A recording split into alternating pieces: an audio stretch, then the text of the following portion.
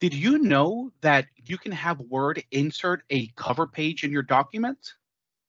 For example, I have this employee handbook, but I'd like to add a nicer cover to make it more presentable. All you need to do is go to the Insert tab, and tucked away on the top left, there's a drop down called Cover Page. Now you'll have many different cover pages to choose from, and you can scroll down to see more options. Once you find one you like, you simply click on it, and it automatically inserts that cover page at the beginning of your document.